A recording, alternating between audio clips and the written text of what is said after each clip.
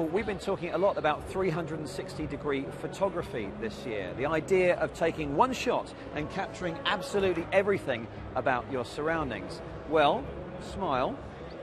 This is what we believe is the world's first consumer 360-degree camera. Now, it actually has two cameras back to back and two super fisheye lenses. And when you take a photo, this device stitches those images together and sends the result to your iPhone or iPod.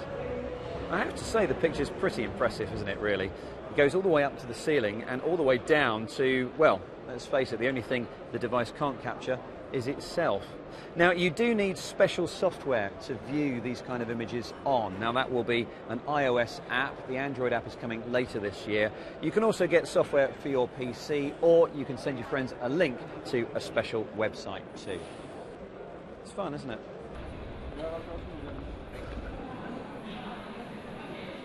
Lisa Brack from Chip Online is still here. Lisa, what are some of the tech trends that you're seeing here this year?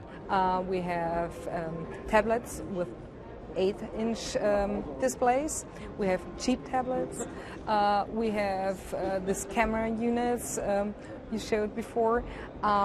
We have robots which help you in the home. Like I've seen a vacuum cleaner which follows you when you're vacuum cleaning, so you don't have to pull in. And I've seen a very tiny projector which doesn't need any power at all. It's connected with your mobile phone, and it's pretty nice thing from Alcatel. A new way to address the problem of having a really tiny screen, right? On a small device. Yeah.